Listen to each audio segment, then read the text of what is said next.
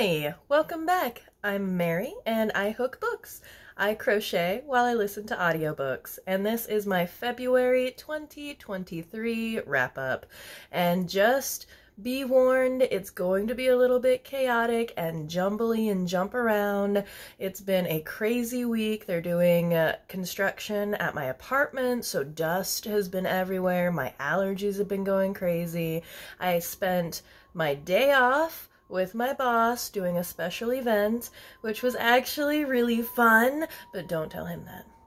So, I have no light to film by because I go to work before the sun is really up. I come back after the sun has gone down. So we're gonna jump around a little bit, and it's gonna be a fun, wild ride. And my 5-star read that I've already talked about was Bite Me by Christopher Moore. Little vampire romance. It's just a fun time. The Emperor of San Francisco and his little puppy knights were just my favorite thing in the world. If you need some wholesome, cozy fantasy, I would spring for Bite Me. And that was the third in the series that started with Blood-Sucking Fiends. And along those same lines, I've already talked about Vicious by V.E. Schwab, and I had not had good luck with V.E. Schwab before, but I really liked this one. I gave this one 4 stars. And I don't think I've talked about Come As You Are, the scientific secrets that will change your sex life, and I expected to kind of like this book, but I loved this book. So much of the book wasn't actually about the physical act of sex. It was about someone's stress response and how that can get in the way of having a good intimate experience. And I teach a class called Sexuality, Touch, and Intimacy, and I expected to be able to get some good stuff for that particular lecture that I have to do. But she talks about the sympathetic nervous system, the parasympathetic nervous system, the different parts of your brain that are involved, how you have to go through your entire stress response to get to the other side. And as the Winchesters would say, the only way out is through. And when we numb ourselves, we're actually keeping ourselves in the freeze phase of a stress response. So you have to somehow get to the end of your stress cycle. And just because you got rid of the stressor doesn't mean that you got rid of the stress. And she suggests various ways to do that, including my favorite, which is to get a massage and activate your parasympathetic nervous system. So I also picked up a lot of stuff I can use for my anatomy lectures on the nervous system. So that was unexpected, but I just loved this, and I have suggested this to everyone that I've come in contact with. I'm thinking about actually getting a physical copy that I can lend out to people because it's just so good and so well researched. Part of it that I could have done without, that I understand why it was there, was the individual stories of the hypothetical amalgamations of women that she's helped or known over the years. I'm much more just give me the science. But it's a very good writing tool to personalize information, so I understand why she did it. It just wasn't my favorite part of the book. So I gave it 4.5 originally, but the fact that I can't stop telling people about it and using the information from it makes me think I'm gonna bump it up to a 4.75 instead. And I've already talked about another sci-fi mystery called The Paradox Hotel, and I gave that one 4.75 stars. A really great ensemble cast, really good main character, and I made this infinity scarf and a matching headband, and I think you can see some of the sparkle in this big twist sparkle yarn. It is gorgeous. I think I'm gonna pick some more up for people's Christmas gifts this year if they still have some in stock, because I am just loving this. And then I also read The Vicious Circle. I talked about that quite a bit during my earlier vlog, and in case you were wondering what I was making in my vlog, I was making this bird of paradise here. And the main character is a model when she meets her boyfriend, and she's in a fashion show inspired by tropical birds. So I made this rainbow tropical bird.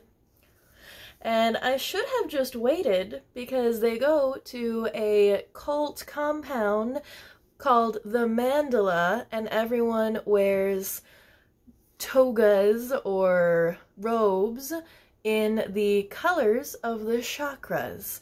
So I could have made a really cute blanket out of that, but that came along a little bit further in, and I want to try to make sure that whatever project I'm working on, I can finish it before I finish the book. And I was messaging with an old friend, and I kept getting distracted while I was making this, or while I was sewing the pieces back together, so he's a little crooked. He's a little special that way, but we're still gonna love him anyway. He doesn't have a name though. If you have any suggestions for names, please leave those in the comment box down below. Thank you.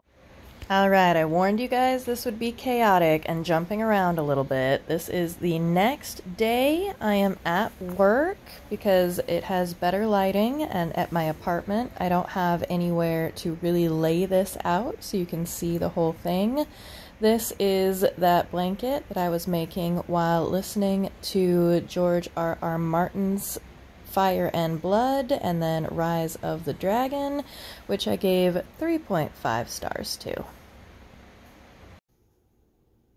Another short story collection that I read this month is Wastelands by John Joseph Adams, and this is different stories of various apocalyptic scenarios, and none of them are really about the apocalypse happening. It's just how people have to live since an apocalypse has happened. And I love that. You don't quite get all of it. It lets your mind wander. What happened? How did they get here?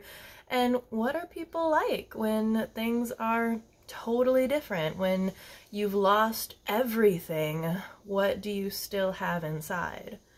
And I made these scaly mutant inspired gloves during that. And all the stories were good. None of them were amazing, but they were all good enough that I really enjoyed this entire collection. So I gave this 4.5 stars. I've already talked about my DNF for the month. It's Life After Life by Kate Atkinson, but I love this rose pattern, and I've actually made quite a few in various colors. So did not enjoy the book, but I found a really fun and super easy pattern that I can whip up if I need a really quick gift, or I can put in my already made stash for somebody. Another nonfiction that I've already talked about was Riding the Elephant by Craig Ferguson, and that was a lot of fun. I gave that one 4.25 stars. So my second 5-star book of the month was fan fiction, a Mem-Noir by Brent Spiner, and this was so much fun. He literally wrote fan fiction about his own life and turned it into a noir-style mystery. And the entire cast of the Star Trek The Next Generation come back and voice themselves on the audiobook. So if you are going to read fan fiction, get the audiobook. It is so much fun. And there were enough red herrings to actually kind of keep me guessing. The end felt a little bit rushed, but it was just so fun getting there. And it made me relive some nostalgia from my Trekkie youth. And I also read Her Body and Other Parties by Carmen Marie Machado. And this little green bow is inspired by the first story in that. And she really, without being explicit, expresses the feeling of violation that just living in American society as a woman can create. And it's a short story collection, so there's several different short stories, and they were all at least good. And then you put them together, and the collection is greater than the sum of its parts. It almost got a little too heavy for me, kind of in the middle. Some of the ones in the middle I didn't like as much as some of the ones at the very beginning and the ones at the very end, which is very typical in short story collections. But overall, very good, 3.5 stars. I also finished Underland, A Deep Time Journey by Scott McFarlane, and this is someone's 5-star. In fact, there's some people in my previous class that I taught that I really wish they'd stayed in touch and told me they passed their state test so that I could recommend this book to them, because it's so good for someone that loves climbing, someone that loves urban exploration. So that's their 5-star book. For me, 2.5, 2.75. And then currently, I am in the middle of Pushing Daisy. Actually, I'm about 90% of the way through Pushing Daisy. And this is the second book in the Clockwork Chimera series. The first book was almost like a thriller. Like, you did not know what was going on, the character didn't know what was going on, and she really had a reason to believe everyone was out to get her. Everyone is keeping something from her, and she was trying to evade people that she thought were friends, and I loved the first book. Pushing Daisy, I think it suffers from middle book syndrome a little bit. The first half felt like it just kept reminding us of what happened, which was nice because it's been a long time since I read Daisy's Run. But it just kept reminding us what was going on, to the point that I'm actually wondering if this was released in a series of short stories, because it has a very last time on Daisy's Run kind of a feel to the storytelling. I kind of got annoyed at just harping on this one particular character flaw of our main character. I was like, okay, I get it. And I know that she's gonna have a character journey, but it's an okay read. About 2/3 of the way through, it did start to pick up, and now I'm more interested. And I think because it is a middle book, it's setting up what's going to happen in the next book. So I'm really excited to figure out where we're going. So I may or may not continue in the series. We'll see. I do have a little less than 10% left to read. Right now I'm leaning for about a 3, and if the next book becomes available at the library or if it goes on sale, I might pick it up, but based on the second book, I'm not quite sure. But for Easter, I've made these cute little daisy heart baskets for Pushing Daisy, or Daisy's Run. And do I have, oh, I am in the middle of Cultish, which is actually really great so far. I had my expectations trimmed back a little bit by a couple reviewers, and I'm really glad that that happened. For someone that has done a lot of research into cults, I love the concept of cults and figuring out why people get involved in cults and how people and cult leaders suck people in and make them change their entire lives. And I've gotten a lot of background on various cults, so there is some new information that I'm really enjoying. And in the very first chapter, it talks about 3HO, which I did not know existed, which is funny because it was a big Hollywood one. I can't believe I haven't heard of it. And I'm also never drinking yogi tea again.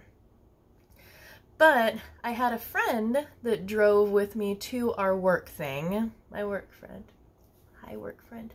And I was like, hey, we can listen to music, or I'm listening to the book about cults. And she goes, ooh, cults? And she had not heard of Nexium or Teal Swan. And someone who has a little less background, this could be really amazing, I think. And so far I'm enjoying it. I'm about 70% of the way through, but so far so good. It's looking to be maybe a 3.5, but I will let you know if I finish it by the end of February, and definitely in my March wrap-up. Well, please say hello to my lovely teaching assistant, Mr. Bones. And I finished Pushing Daisy last night after I filmed, and yeah, 3 stars. It largely is just a build-up to the next book, but I don't regret spending time with it. So, short, chaotic month, but on Storygraph, it does show this is my best reading month ever. It's 4.14 star average for the month. And they don't include DNFs, which I usually give 1 star to in my personal reading journal. But still, even if it comes down a little bit, I've never had a 4-star average month as long as I've been logging my reading. So I've had a 3.98, but never gotten above 4 stars. And total, I read 11 books this month, which is not a ton, but it's a quality above quantity kind of a month, apparently. So have you read any of these books? Are you planning to? What should I name my very special little rainbow bird? Let me know in the comments down below, and in the description box I'll have links to all of the patterns that I used for this month. And I'll also have my Storygraph if you want to follow me over there, and my Buy Me a Coffee link down below if you'd like to fuel my crochet reading habit. You can buy me a coffee, and I hope that you're having an amazing month. I hope that March treats you well. I hope you're remembering to take care of yourself. Remember to just take a minute, breathe, and keep your head up.